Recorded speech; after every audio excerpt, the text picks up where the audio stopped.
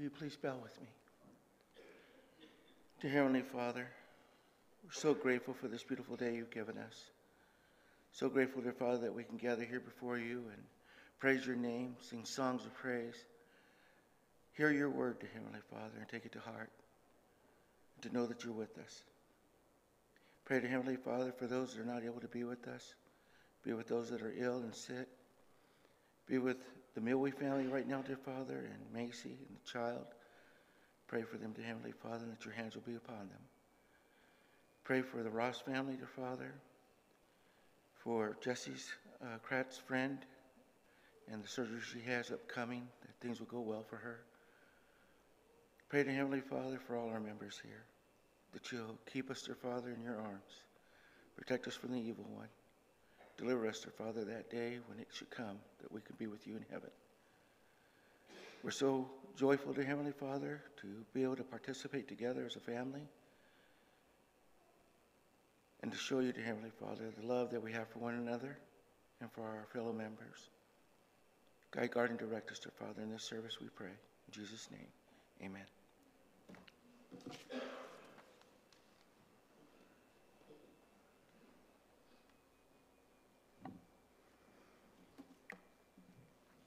Start out by singing song number 121. Number 121. Do all in the name of the Lord. Do, so, mi, so, do. Whatever you do in word or deed, do all in the name of the Lord. Do not in name of man or creed, do all in the name of the Lord. Do all in his name, do all in the name of the Lord. In word or deed, as God decreed, do all in the name of the Lord. Be not deceived by worldly greed, do all in the name of the Lord. The Spirit says in word or deed, do all in the name of the Lord. Do all in his name, do all in the name of the Lord. In word or deed, as God decreed, do all in the name of the Lord. If you are toiling for a crown, do all in the name of the Lord. Oh, do not trust in worldly renown, do all in the name of the Lord. Do all in his name, do all in the name of the Lord. In word or deed, as God decreed, do all in the name of the Lord. Till toils and labors here are done, do all in the name of the Lord. Dear Christian friends, if you be one, do all in the name of the Lord. Do all in his name, do all in the name of the Lord. In word or deed, as God decreed, do all in the name of the Lord. Next song will be number 335, number 335, Into the Heart of Jesus.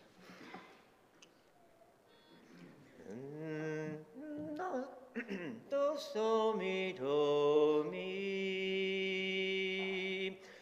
Into the heart of Jesus, deeper and deeper I go, seeking to know the reason why he should love me so, why he should stoop to lift me up from the miry clay, saving my soul, making me whole, though I had wandered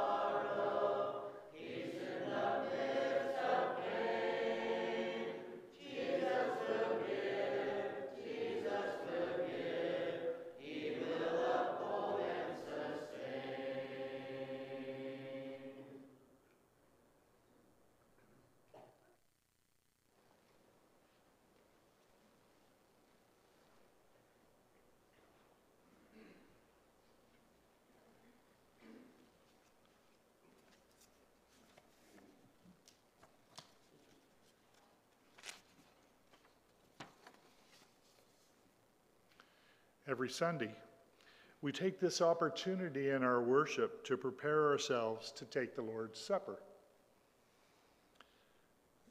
Consider with me, though, if you are new to this,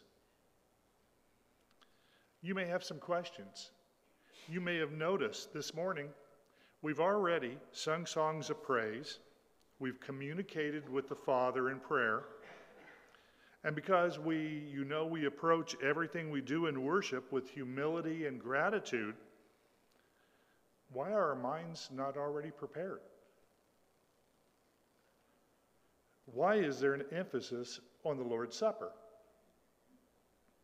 Part of that preparation, we understand, is that we're helping to prepare each person's mind. It's impossible for the speaker or those in charge to anyway prepare your mind. It's an individual subject. But it is also something because we need to recognize that the Lord's Supper is different from praying and singing. It is the only act of worship that we participate in when the church has assembled. Scriptures remind us of the remarkable agreement or covenant that connects each one of us with the Lord and through him with each other. It emphasizes that we're no longer bound by sin, but have started a new life with God. Now, this new covenant allows us to lead a new life with purpose and intention, reflecting our commitment to the Lord. You see, it describes how Christ's sacrifice has freed us from the weight of sin and prepared us in a heavenly inheritance. All this is possible because of the sacrifice of our Savior. So, we respond the same way as all who have followed the Father. We joyfully obey God's commandments. We've been made clean so that we can serve God. That means we prepare our minds to come to the table with gravity and gladness. We rejoice that God has made us worthy to enter his presence. We thank him for his kind supply of daily bread and living bread. As we participate in the Lord's Supper, we remember our agreement with God, which was made possible through his death. So as we consider what Jesus did for us on the cross, we relive our part of the deal. Does it make us want to work harder for him? How much more will we serve him in the next week? How thankful are we for Jesus' sacrifice? Will our actions show that gratefulness? Are we keeping our promise to God? I believe that's what it means to prepare our minds for the Lord's Supper.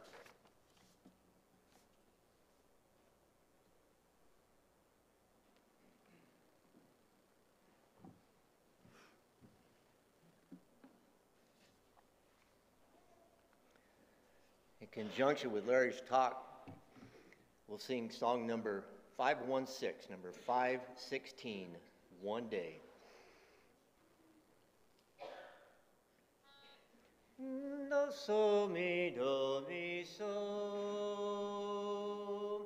One day when heaven was filled with his praises, one day when sin was as black as can be, Jesus came forth to be born of a virgin.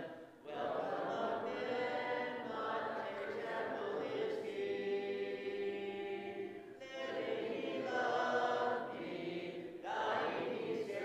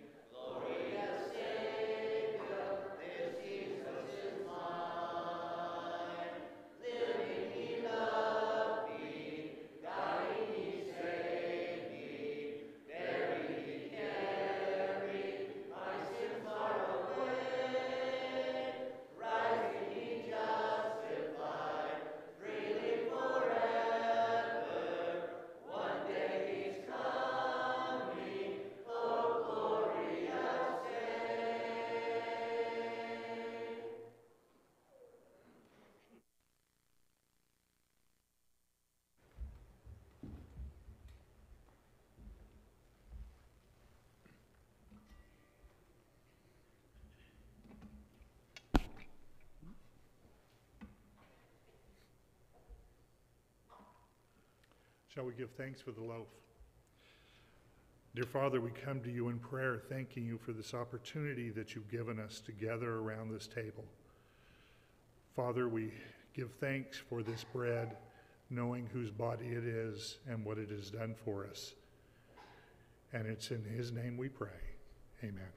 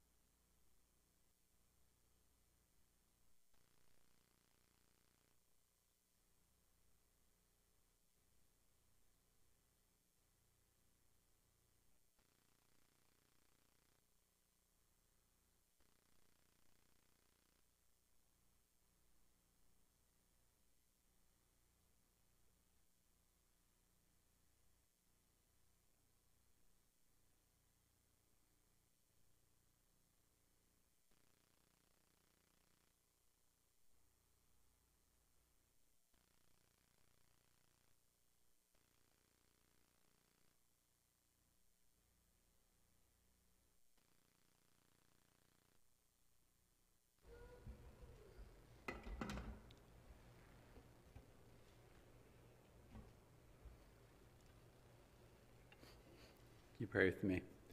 Heavenly Father, we are so grateful to you for the gift of your Son, our Savior and our Lord. Pray, Lord, that we would remember this time each week with dignity and respect and thankfulness.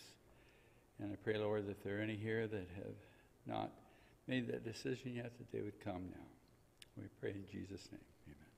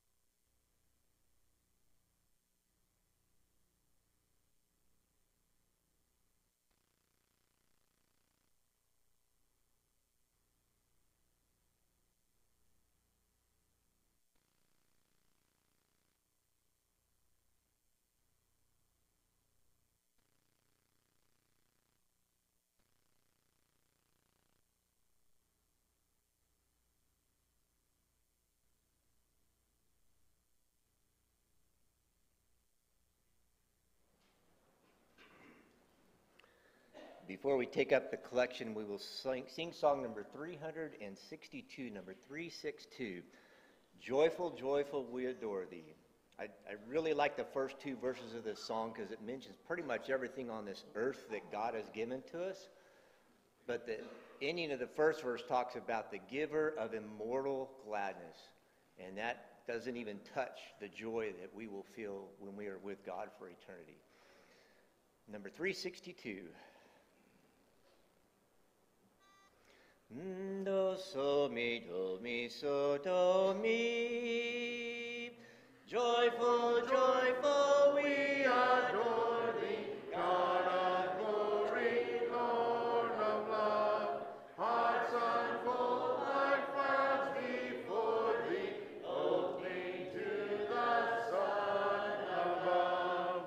Melt the clouds of sin and sadness, drive the dark of doubt away. Giver of immortal gladness, fill us with the light of day. All thy works with joy surround me, earth and heaven reflect thy rays. Stars and angels sing around thee, center of unbroken praise. Field and forest, vale and mountain, flowery meadow, flashing sea, chanting bird and flowing fountain, calls us to rejoice in thee.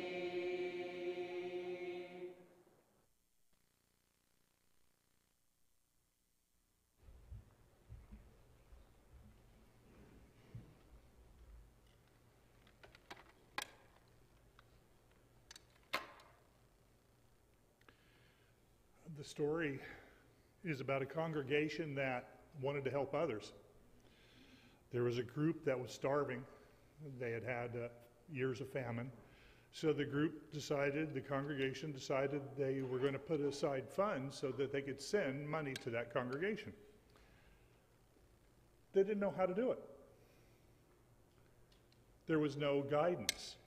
And so Paul wrote in 1 Corinthians, the 16th chapter, and told them, the money that you're gathering together, that you're going to send over to that, to help those Jews in Judea, those Christians, well, you're going to gather it together on the first day of the week when you're all put together, assembled, and then you will have it ready when the time comes for it to be sent.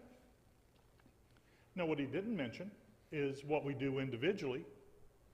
Think about the Old Testament for a second. The Old Testament, they had to give, a certain amount, right, into the group. But also, remember this. For example, like farmers, they had to leave part of their fields what word do I use here? Unharvested. Yes, those hard words that I can't think of. And so, what are they doing? As individuals, they're helping others. But as a group, they're also helping others.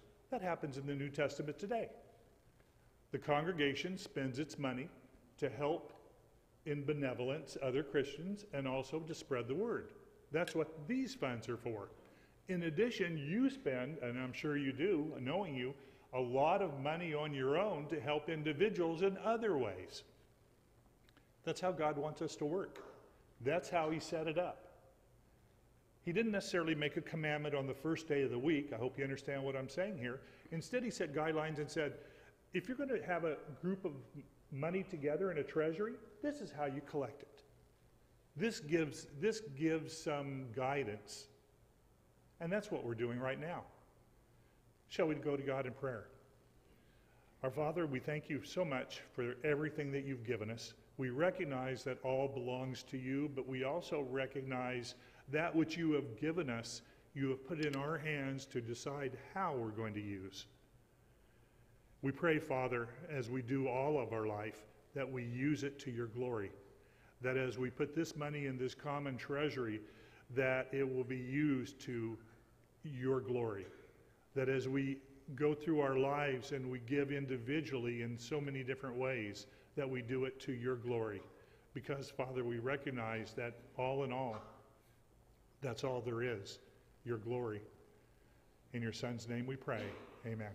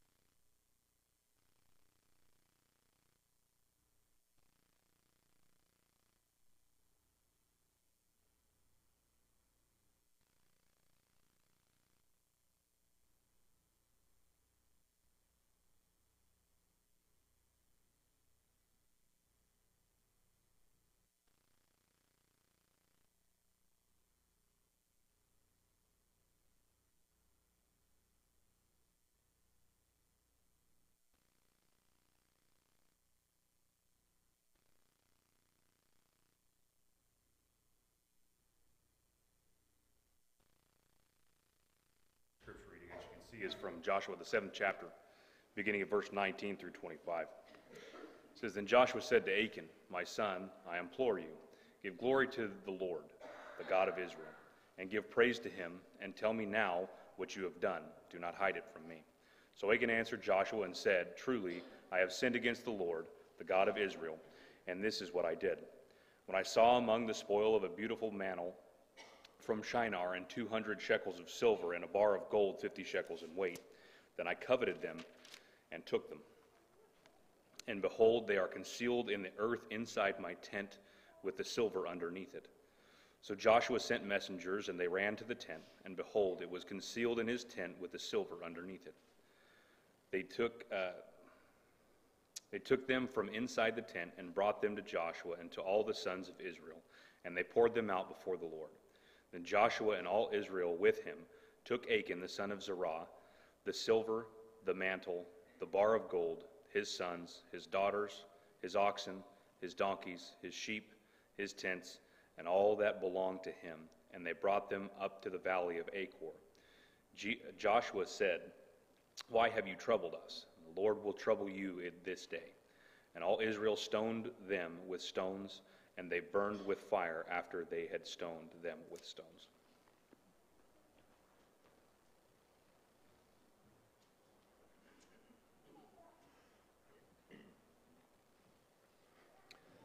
I think y'all should thank the elders for letting me sit up here, because otherwise you'd add another 30 minutes to our services, me walking back and forth. So very much appreciate that.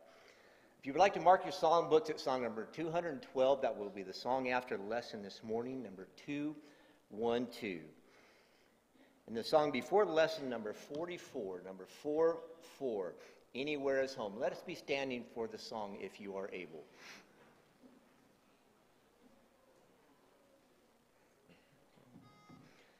Do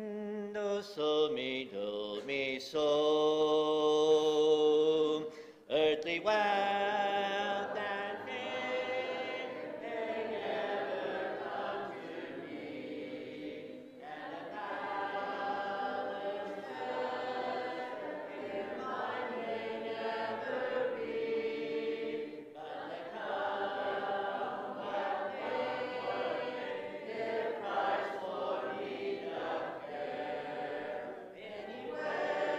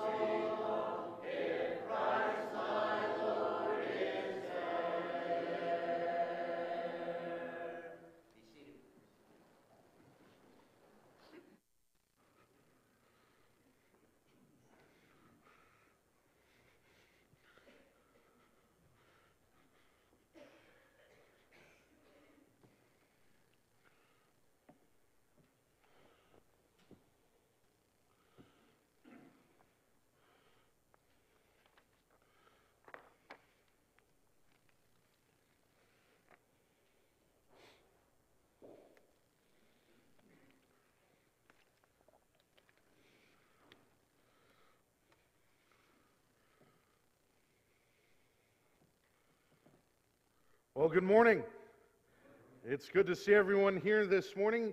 Indeed, again, wonderful to see our visitors with us as well. I also am thankful to the elders that it's not taking Clay an extra 30 minutes to come up and down. Otherwise, there'd be a lot of points cut this morning. But it is good to see everyone once again. And it's interesting, if we ever think of humanity, and oftentimes, I guess just because I have nothing better to do with my life, I often think of some of the trends and the ways that we as human beings think and act. And I'm sure many of you, especially those of you that are older than I, have come to realize that we as human beings are extremely impulsive creatures. And here's what I mean by this.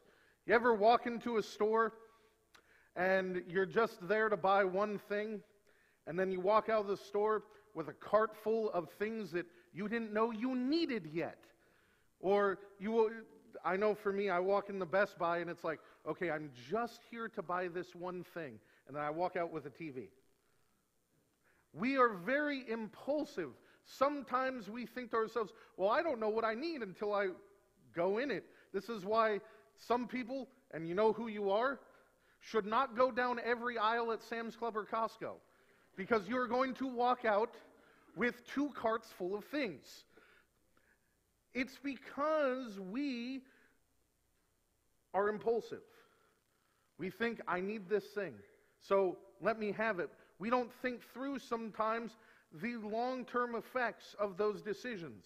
Did I really need a Costco-sized bushel of bananas that I throw half of them away after 2 weeks? Probably not. But impulsively, we're thinking, well, I need this right now, and man, I feel like eating a lot of bananas this week. Not thinking through the fact that we never eat all the bananas. That's just a silly example. We don't think through the overall consequences of our actions and the small things, and sometimes that impulsiveness can come into the big decisions as well. And that is what we're going to look at, is 2 individuals this morning. We're going to look at 2 different stories. If you have your Bibles with you, I'd ask that you would turn over to Genesis chapter 25. Genesis 25 will be the first story that we look at. And we're going to look at 2 individuals whose lives drastically change or are impacted by short-sighted or impulsive decision-making. As we see here, sometimes we don't really look very clearly through our choices. And I think one of the best stories that exemplifies this is when we look at Esau in Genesis chapter 25.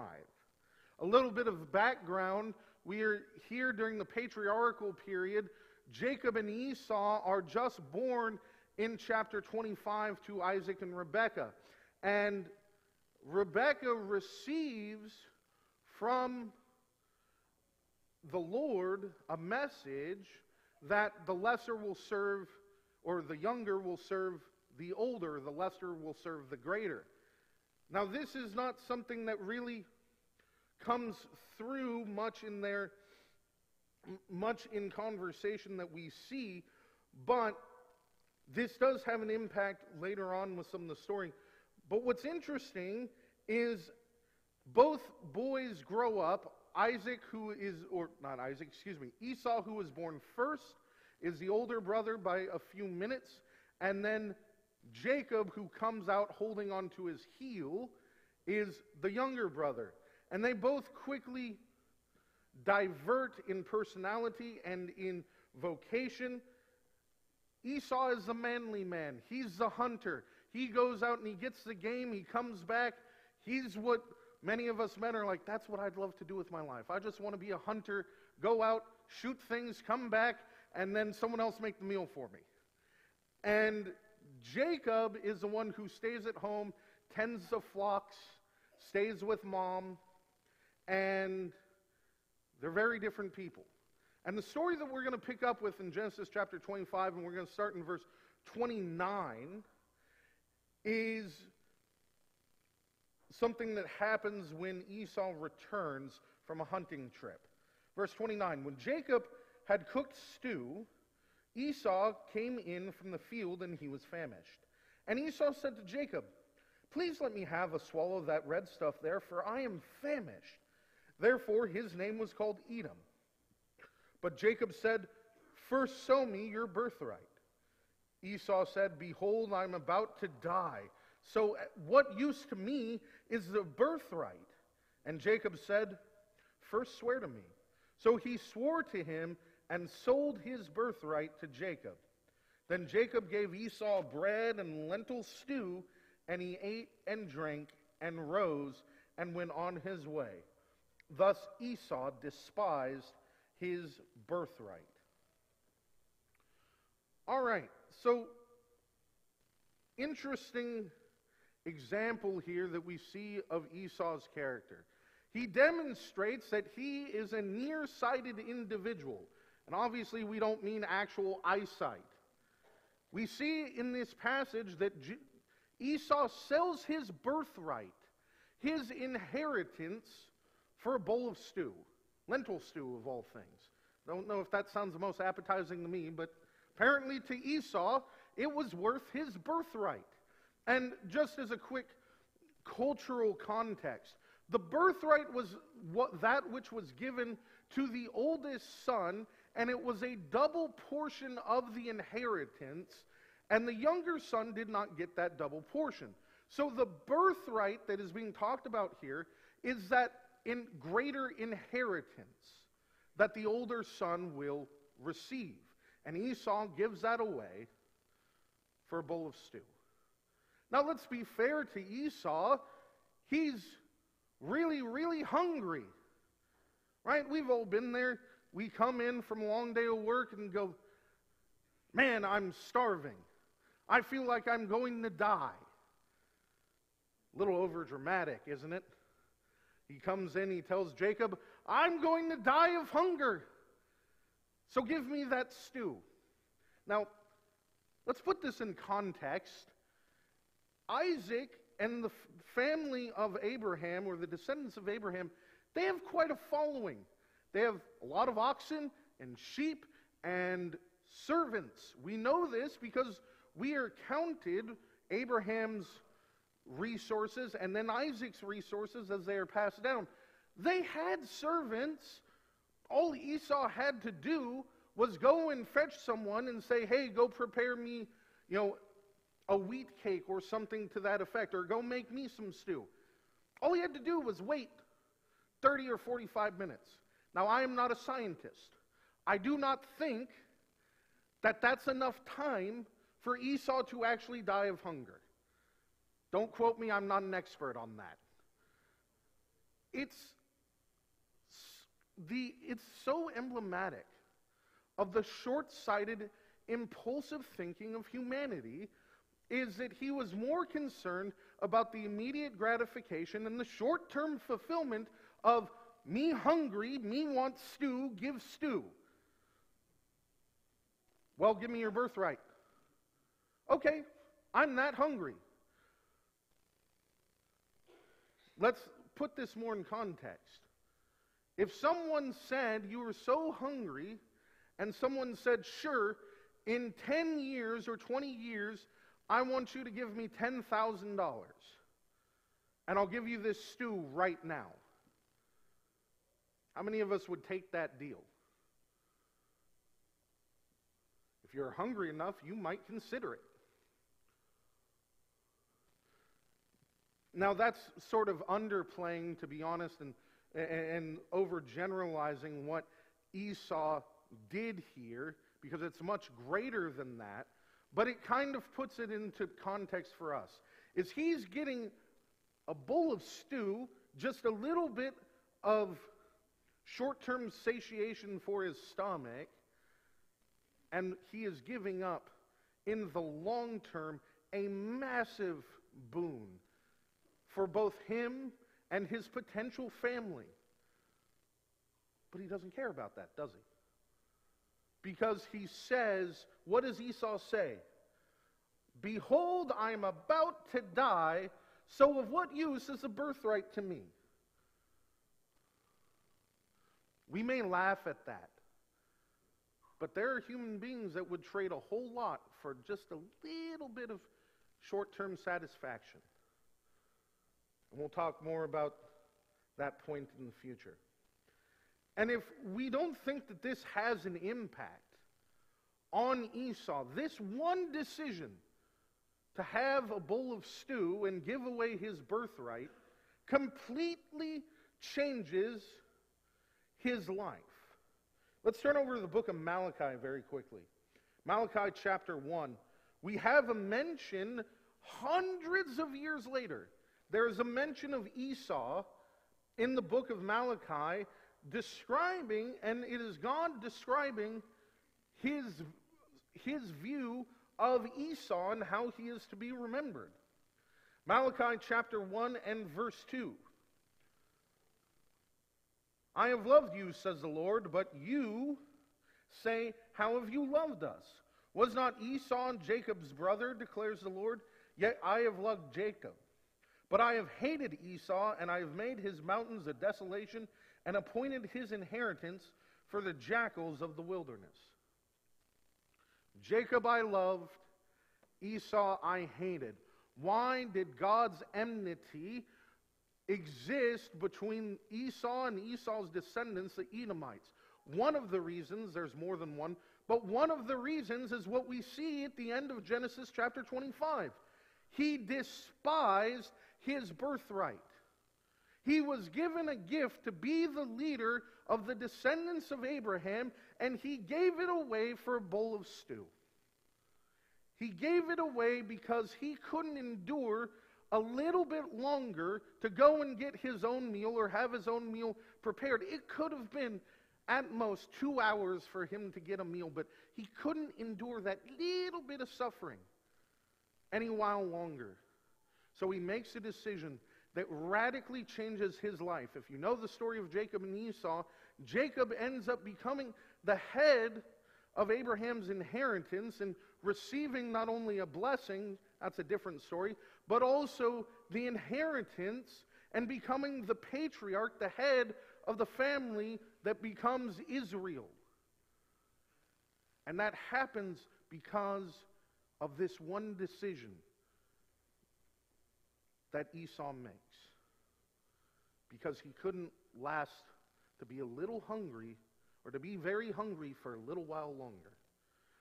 Now our other story I want us to look at, we already looked at it a bit in our scripture reading this morning, but if you would turn over to Joshua chapter 6 and chapter 7. And here we have a story that sort of surrounds the fall of Jericho. Now, that name, Achan, is probably not a name that many of us remember very readily unless you really, really are into obscure Bible characters. Achan doesn't have much about him, but there is a significant role that he plays in the early conquering of Canaan by the Israelites.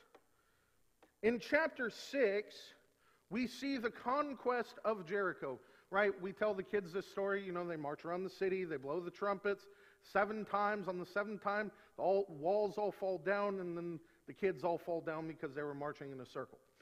Did that as a kid many times. It's a very famous story.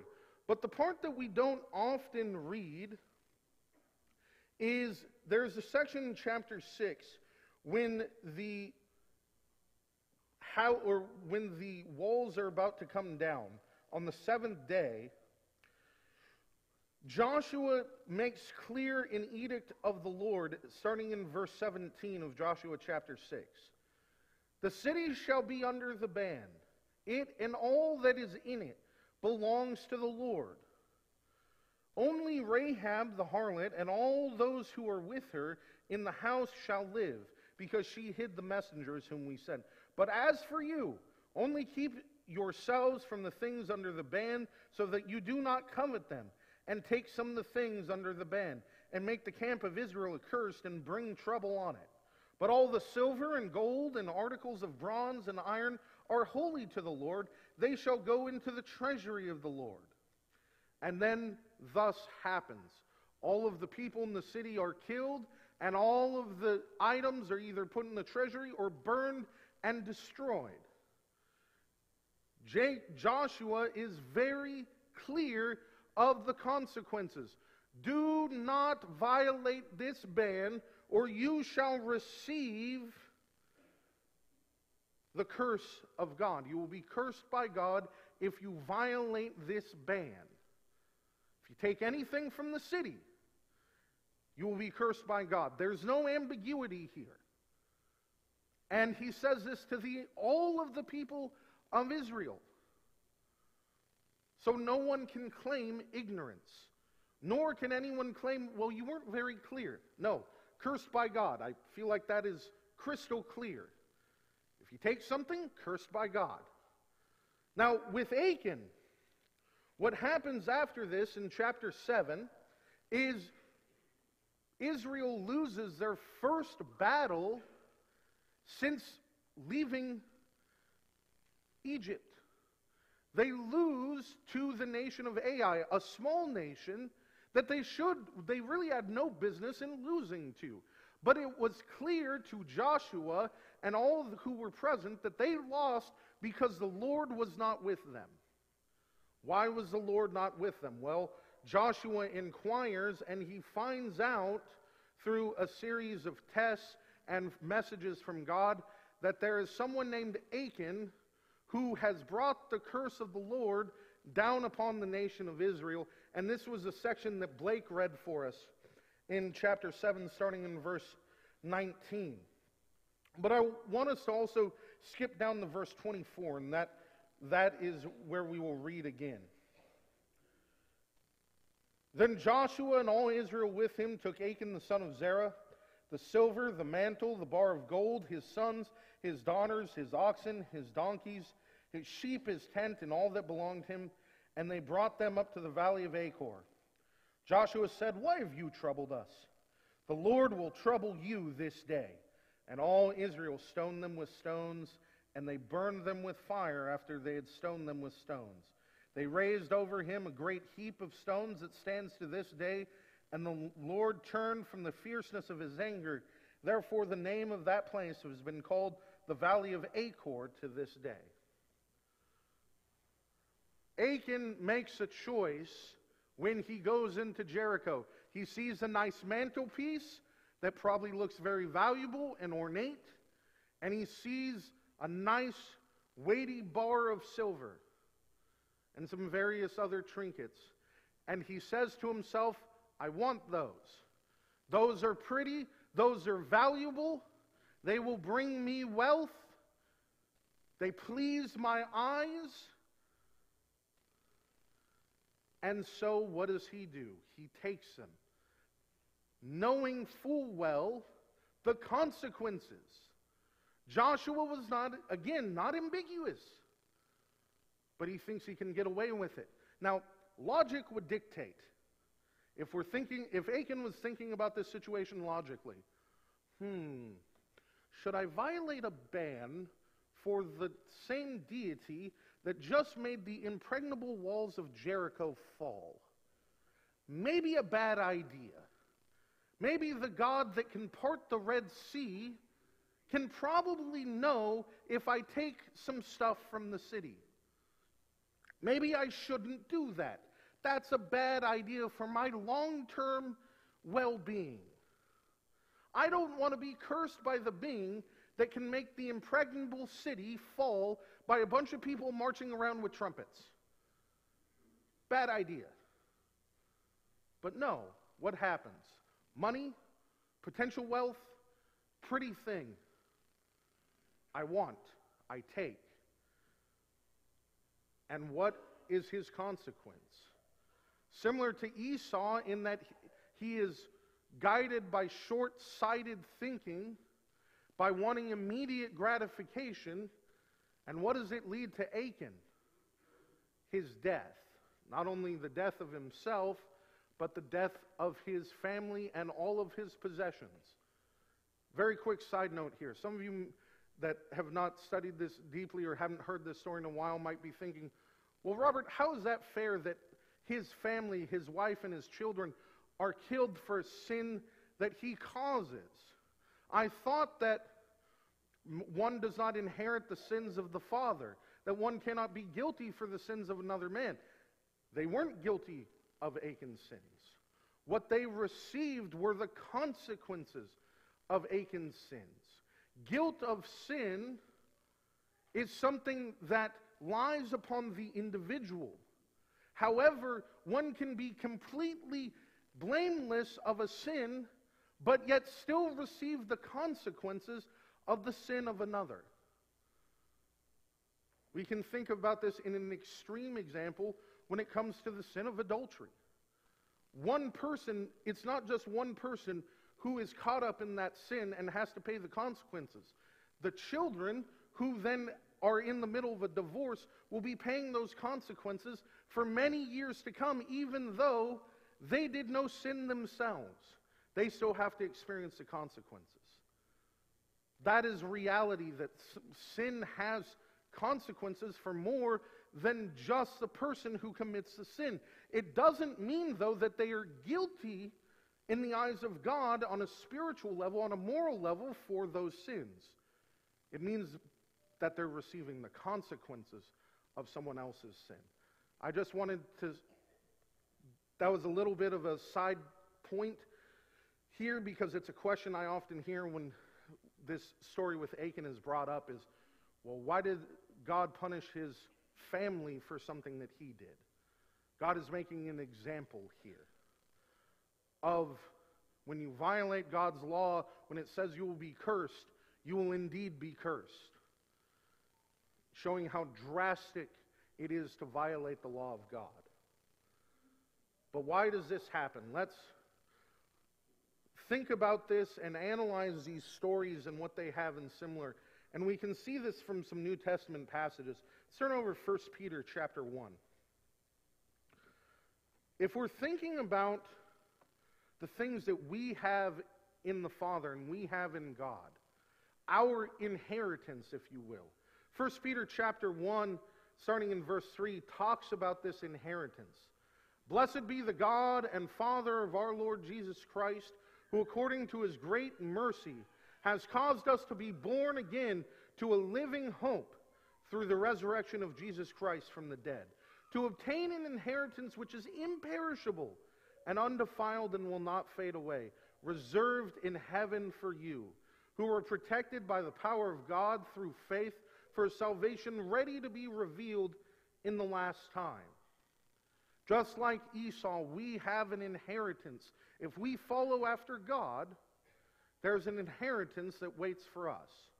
And then in Ephesians chapter 1 and verse 3, the things that we have because of Christ and because of God. Ephesians chapter 1 verse 3, blessed be the God and Father of our Lord Jesus Christ, who has blessed us with every spiritual blessing in the heavenly places in Christ. When we look at these stories, we see the folly.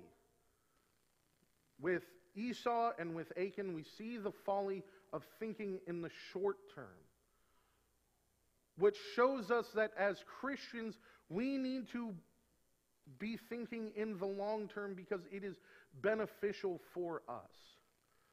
Why do we say this? Because we are tempted on the short term.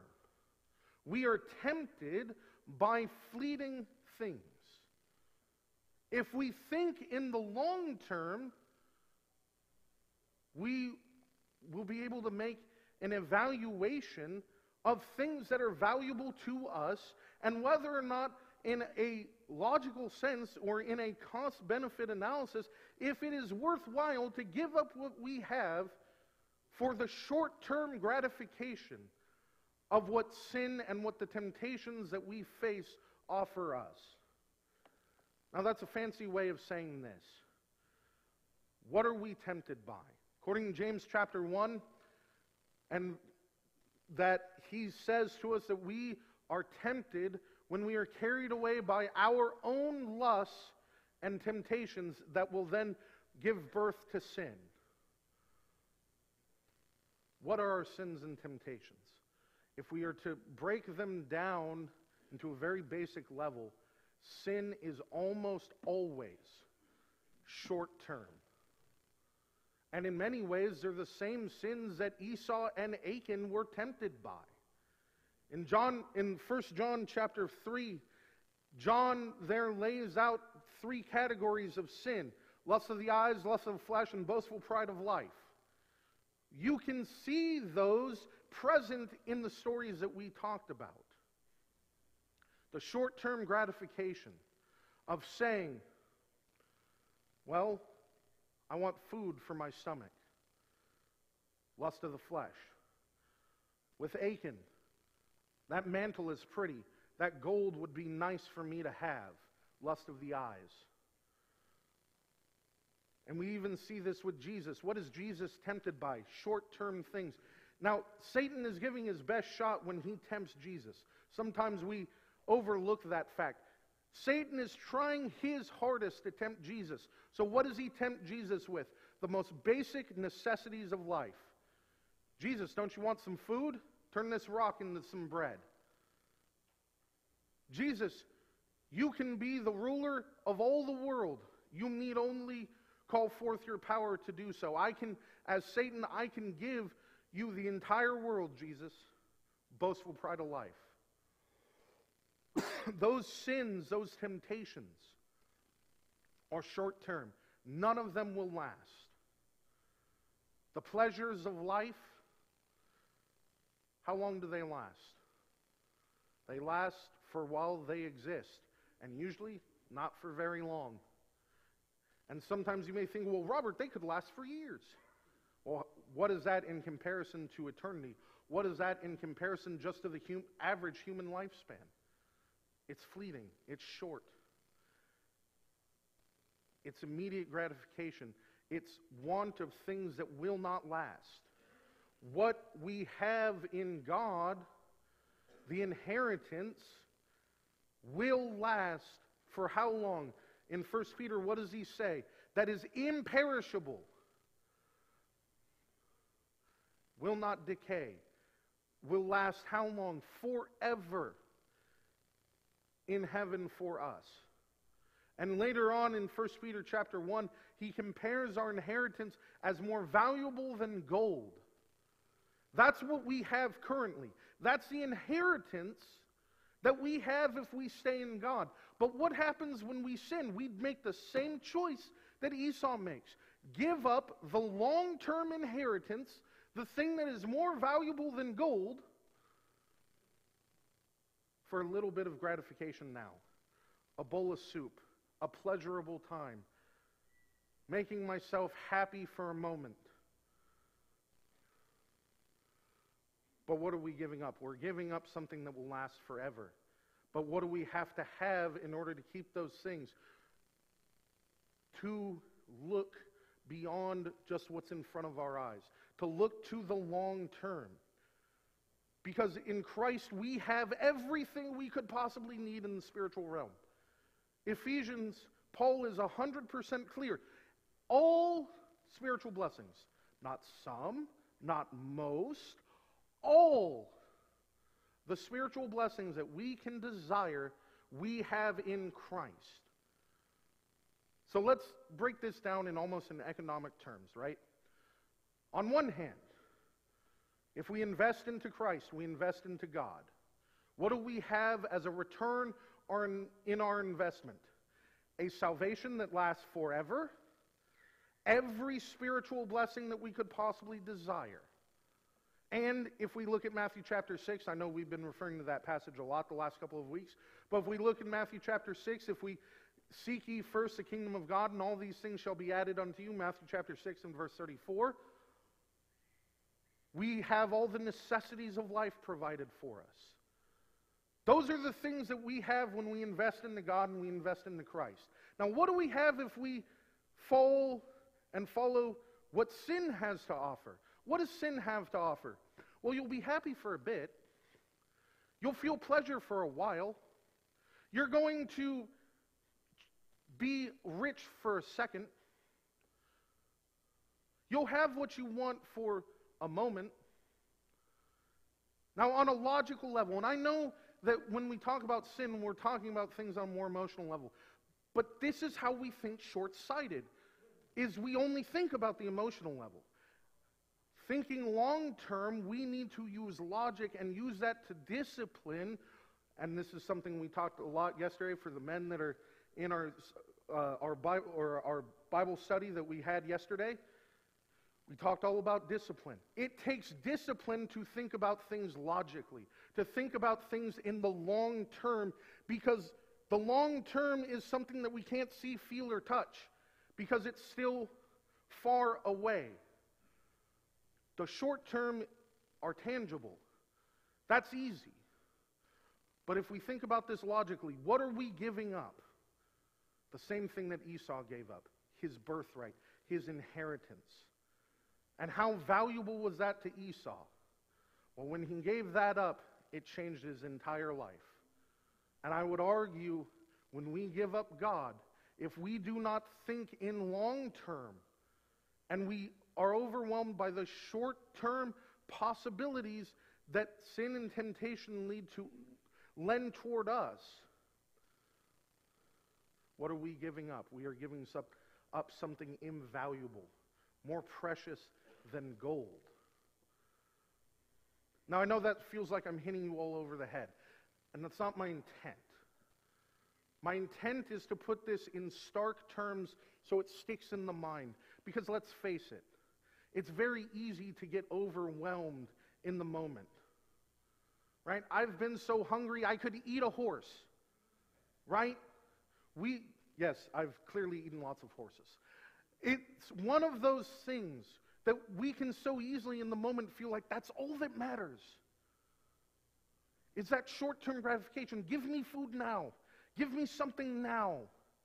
And it is the mature individual, the mature Christian that can look and take a moment and say, okay, I can just wait a moment and I don't have to pay the hefty price. If I go through a little bit of suffering now, a little bit of uncomfortableness now, it will be so worthwhile in the future.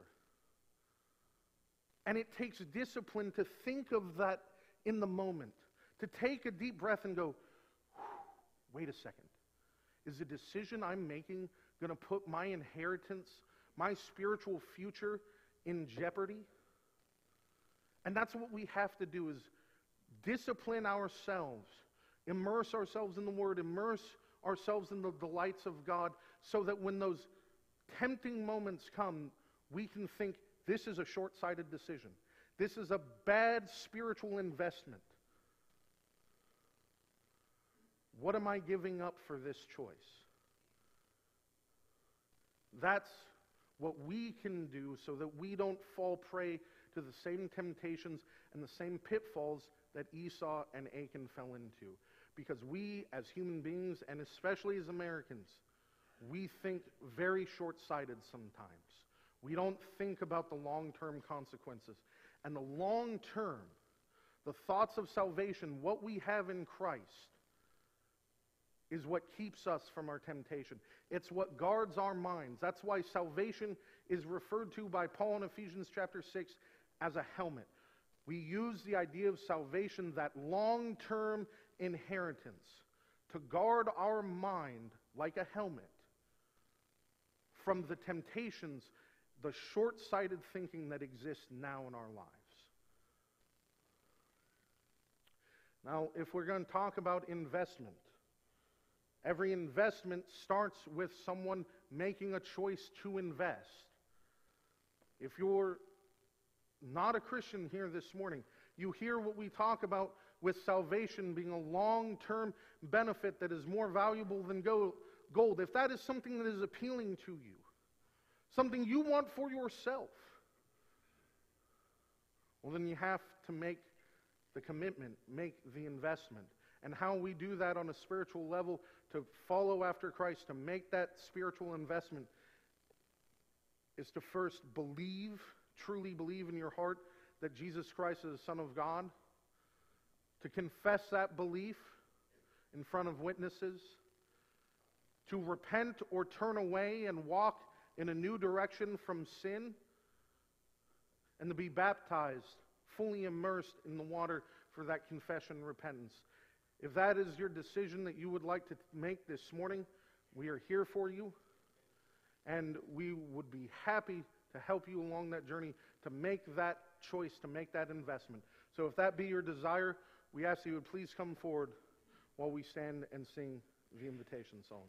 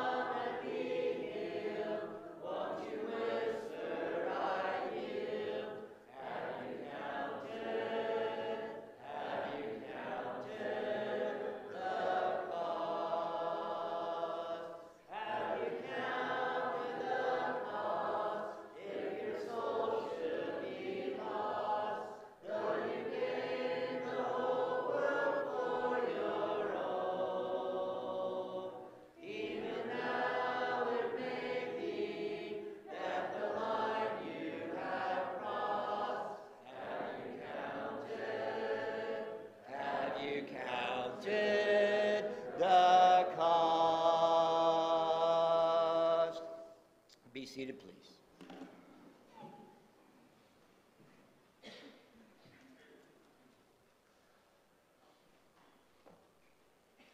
I want to thank Robert for his lesson. Those are thoughts we continually need to remind ourselves of as we go through everyday living and life. Men, remember 3:45, if you can make it, your presence would certainly be appreciated when we start a training class this afternoon. Also at 5 o'clock, we have, again, our evening service. We'll have class. Mitch Milwee will continue his study on the book of John. And then midweek, 7 o'clock Wednesday, Robert will continue his series on the book of Daniel. We want to once again thank our visitors for being here. We consider the Word of God of utmost importance, and your presence confirms that you do as well. So it certainly does encourage us to have you spend this hour of worship with us. We have a couple of requests. There's visitor cards in the back. If you could grab one of those in the foyer or tap one of the members on the shoulder and get it for you. And if you can spend a few moments while we introduce ourselves and get to know you a little bit. We're very thankful for your presence. One other thing, Art and Laura Lee Moore made it this morning, so that's good. They've had a series of bouts and infections and illness, and so we're very glad to see them as well. And on that note, we'll ask Tyler Robinson to lead us in a closing prayer.